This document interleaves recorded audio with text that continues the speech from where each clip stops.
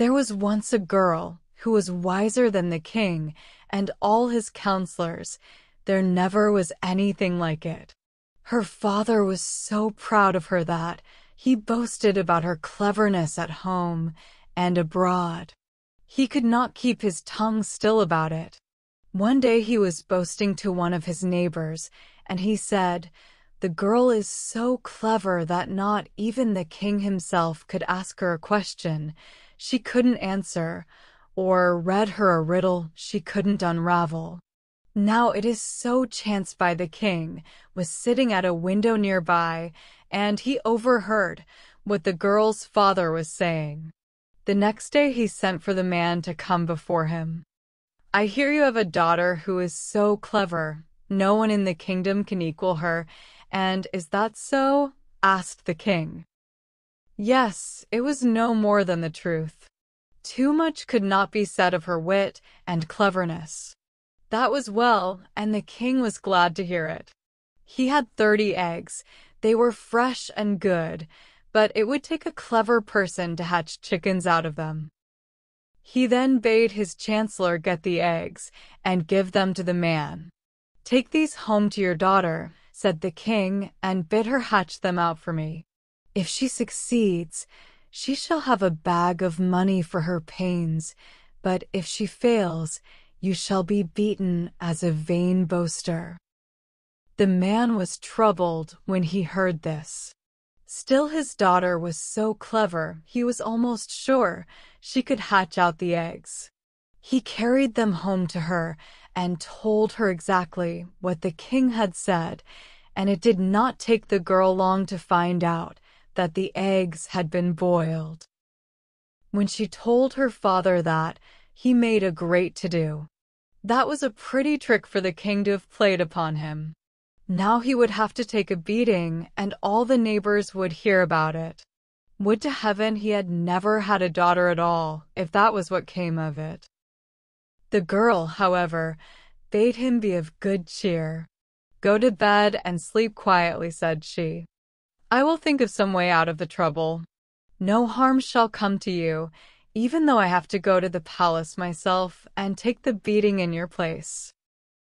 The next day the girl gave her father a bag of boiled beans and bade him take them out to a certain place where the king rode by every day. "Wait until you see him coming," said she, "and then begin to sow the beans."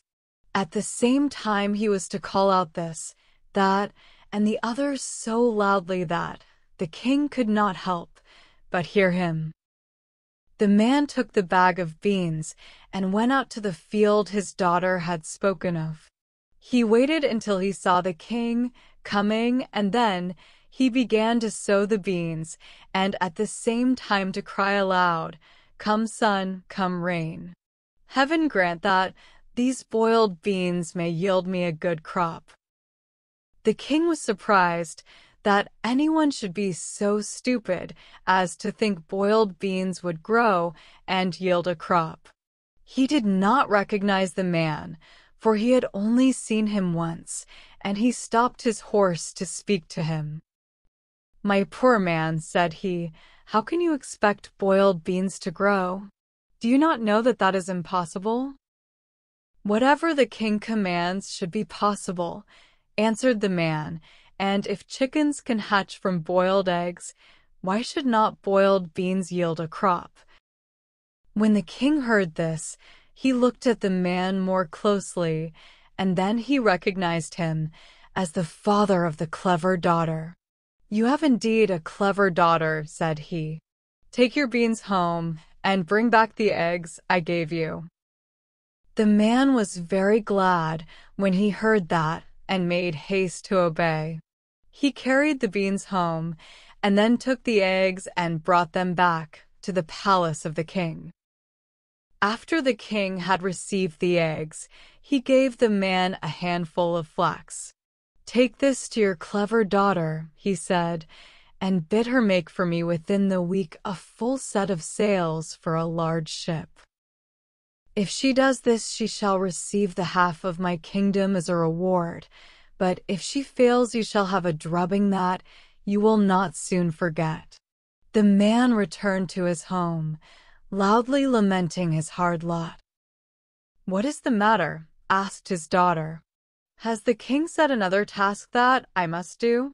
Yes, that he had, and her father showed her the flax the king had sent her and gave her the message. "Do not be troubled," said the girl. "No harm shall come to you. Go to bed and sleep quietly, and tomorrow I will send the king an answer that will satisfy him." The man believed what his daughter said. He went to bed and slept quietly. The next day, the girl gave her father a small piece of wood. "Carry this to the king," said she. "Tell him I am ready to make the sails, but first let him make me of this wood a large ship, that I may fit the sails to it." The father did as the girl bade him, and the king was surprised at the cleverness of the girl in returning him such an answer. "That is all very well," said he, "and I will excuse her from this task. But here is a glass mug. Take it home to your clever daughter. Tell her it is my command. She dips out the waters from the ocean bed so that I can ride over the bottom dry shod. If she does this, I will take her for my wife, but if she fails, you shall be beaten within an inch of your life." The man took the mug and hastened home, weeping aloud and bemoaning his fate. "Well, and what is it?" asked his daughter. "What does the king demand of me now?" The man gave her the glass mug and told her what the king had said. "Do not be troubled," said the girl. "Go to bed and sleep in peace. You shall not be beaten, and soon I shall be reigning as queen over all this land." The man had trust in her. He went to bed and slept and dreamed he saw her sitting by the king with a crown on her head. The next day, the girl gave her father a bunch of tow. "Take this to the king," she said. "Tell him you have given me the mug, and I am willing to dip the sea dry, but first let him take this tow and stop up all the rivers that flow into the ocean." The man did as his daughter bade him. He took the tow to the king and told him exactly what the girl had said. Then the king saw that the girl was indeed a clever one, and he sent for her to come before him. She came just as she was, in her homespun dress and her rough shoes, and with a cap on her head, but for all her mean clothing, she was as pretty and fine as a flower, and the king was not slow to see it. Still he wanted to make sure for himself that she was as clever as her messages had been. "Tell me," said he, "what sound can be heard the farthest throughout the world?" "The thunder that echoes through heaven and earth," answered the girl, "and your own royal commands that go from lip to lip." This reply pleased the king greatly. "And now tell me," said he, "exactly what is my royal scepter worth?" "It is worth exactly as much as the power for which it stands," the girl replied. The king was so well satisfied with the way the girl answered that he no longer hesitated. He determined that she should be his queen and that they should be married at once. The girl had something to say to this, however. "I am but a poor girl," said she, "and my ways are not your ways. It may well be that you will tire of me, or that you may be angry with me sometime and send me back to my father's house to live.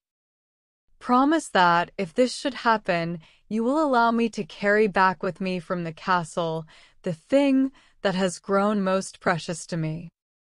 The king was willing to agree to this, but the girl was not satisfied until he had written down his promise and signed it with his own royal hand. Then she and the king were married with the greatest magnificence, and she came to live in the palace and reign over the land.